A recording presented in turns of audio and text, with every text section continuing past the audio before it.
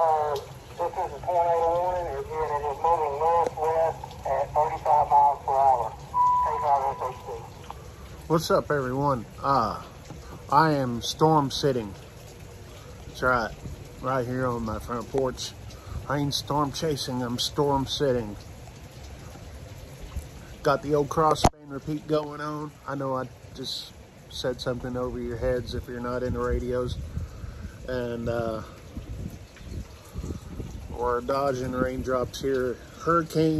Former Hurricane Beryl, now tropical storm.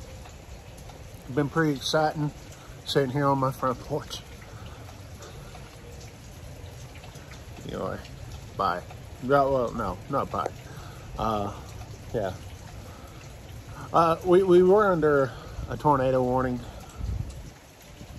Got a little bit of video of that, but nothing to see, so I deleted it. And so yeah, got a few inches of rain so far, and wind's picking back up again, and enjoying this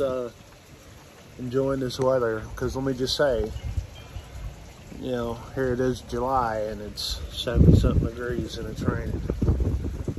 Let's see, we're like a couple hundred miles off the coast, but we enjoy these type of things this time of year because of this. Usually it's hot and dry, muggy. What I mean by that is like it's humid as all get out, but you ain't seen rain for a long time. Unless you have a hurricane or a tropical storm that comes up. In which the case is what's happening now. So probably only chance, because once this passes through, it's back to summertime and doing summertime stuff, which is fun. But hey, it was pretty hot for 4th of July. Let me just say, it was like 110 with the heat index, 110. It's like 100 degrees. Yeah. All right. I'm gonna go back, sit here and dodge these tornado warnings, because there's tornado warnings like freaking everywhere, but I ain't going off and chasing. Screw that. Sit right here on my front porch.